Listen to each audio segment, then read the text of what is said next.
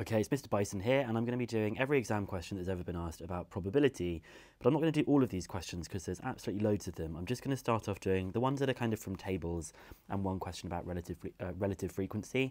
Then I'm going to be doing tree diagrams and then these two in some separate videos because there are loads of these questions.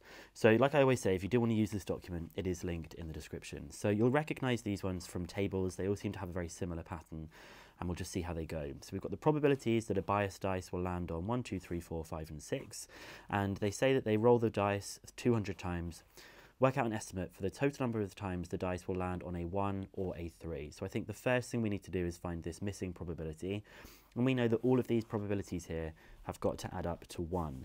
So on my calculator I'm going to do 1 minus 0.17 minus 0.18 minus 0.09 minus 0.15 minus 0.1, and that will give me the probability of it landing on a number 1. So we'll do that very quickly. 1 minus 0.17, 0.18, 0.09, 0.15 and 0.1, and that gives us the answer of 0.31.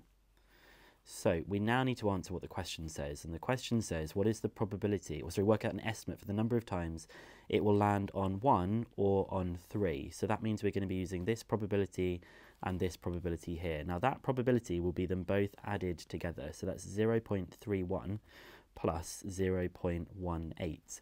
Adding those together is going to be, don't need the calculator for that, 0.49. Now, because they're rolling the dice 200 times, to work out how many times we think it will land on them, we do the probability multiplied by the number of trials or the number of things that are happening. So I just need to do 0.49 multiplied by 200, and we get the answer 98 for this one. So our prediction is that there would be 98 1s or 3s. There's our answer, 98. Pretty straightforward question there. Okay, this one says that there are only blue, yellow, green and red counters in a bag, and a counter is taken at random. The table shows the probabilities of getting a blue, yellow or green. Work out the probability of getting red. Well, all of these probabilities need to just add up to 1. So I'm going to do 1 minus 0.2, 0.35 and 0.4, and that gives me that red is therefore 0.05. It says, what is the least possible number of counters in the bag? You must give a reason for your answer. So it's a good idea to kind of think about what these are as fractions. That's usually the best way of doing this. If I change that from a fraction, I get that it's 1 over 20. So I can say that 0.05 is equal to 1 over 20. So I can say here, this means the minimum number is 20. This means, oh, sorry, yeah, the least possible number of counters is 20. This means the least possible is 20 counters. This is when there is only one red. This is where there's only one red. Because if the probability was, say, out of, I don't know, 35, then you'd need to have a minimum of 35 as well. And all of these could be written out of 20 as well.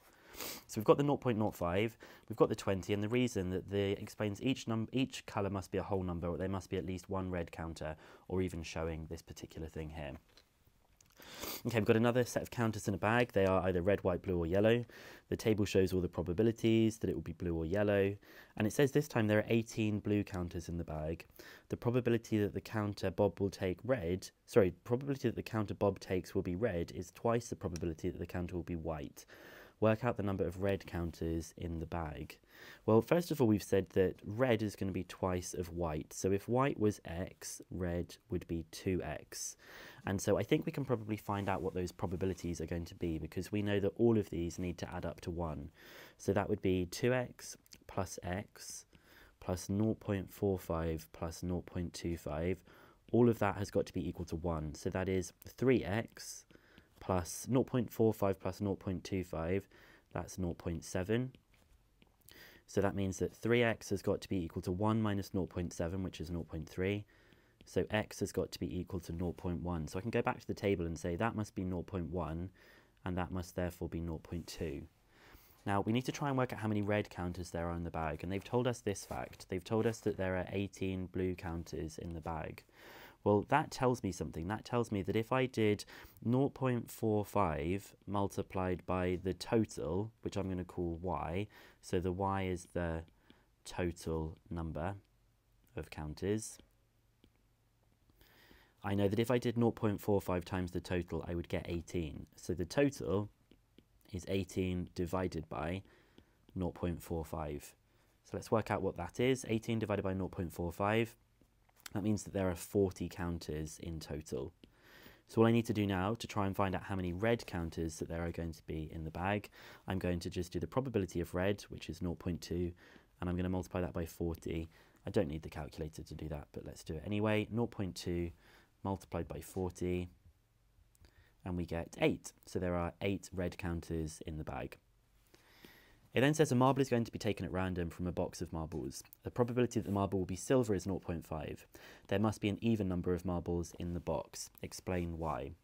So 0.5 means half are silver.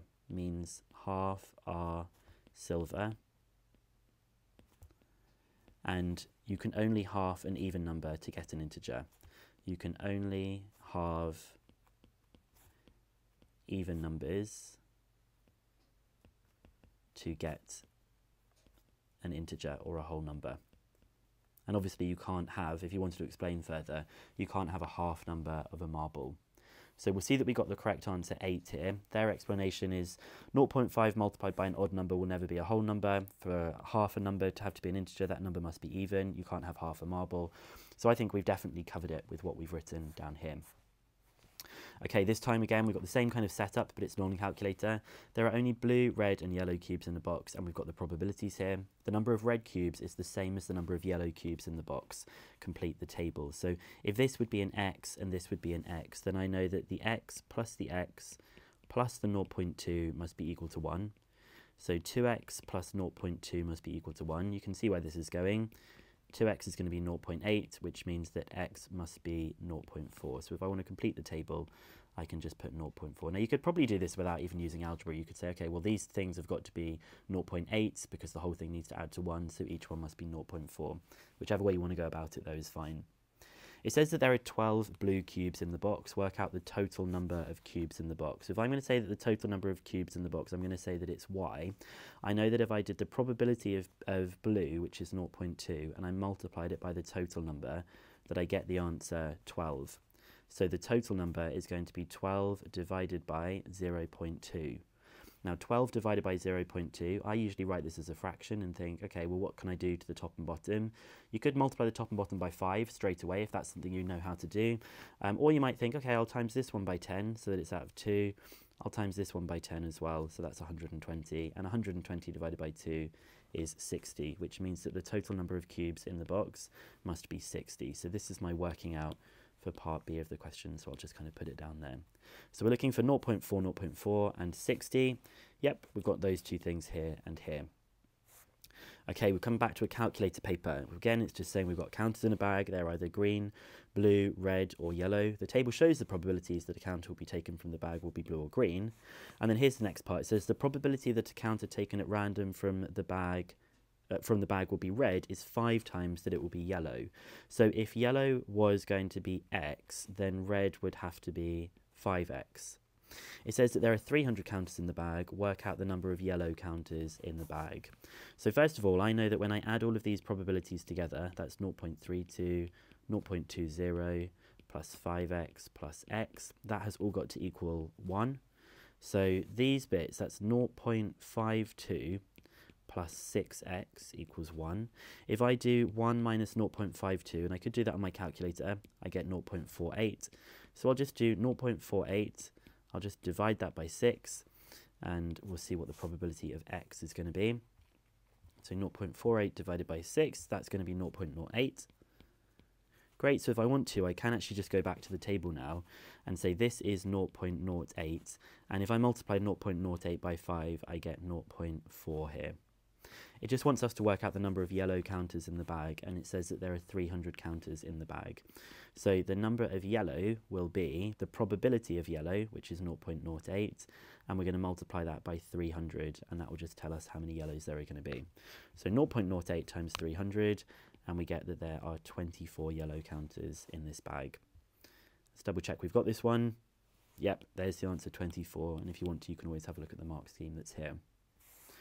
Okay, we've got another one for probabilities from tables. So same old stuff it says at the beginning. It then says the probability of taking a green counter is 0.2 more than the probability of taking a pink counter. So if pink was x, then green would be x plus 0.2. It's 0.2 more than pink. So adding all these probabilities together, you've got your 0.05, your 0.15. We have an x plus 0.2 for the green, and we have an x for pink, and that all needs to add up to 1. So adding these bits together, these add to 0.2, and another 0.2 is 0.4, and there's two x's. So it's 2x plus 0.4 equals 1. Again, you could have done those bits on the calculator if you needed to. So 2x was 0.6, which means that x is 0.3. So if I fill in the table, that's going to be 0.3, and 0.3 plus 0.2 is 0.5. And we can check that it all adds up, because these add up to 0.2, that would make 0.7. Yeah, there we go, they add up to 1. It says that there are 18 blue counters in the bag. Work out the total number. So if I say that the total number, like I have been doing before, is saying that it's y, I would say that the blue probability multiplied by the total number is equal to 18. So the total number this time would be 18 divided by 0.15, and I'll put that straight on my calculator. So we'll do 18 divided by 0.15, and we get that the total number of counters is 120. So we've completed the table with 0.5 and 0.3, and then 120. 0.5, 0.3, and then 120. Great. Okay, this one, I'm just going to put it in with this topic just because it kind of feels like it could fit in here. It's about relative frequency, which is basically about from doing experiments. And it says when drawing pin is dropped, it can land on point down or point up.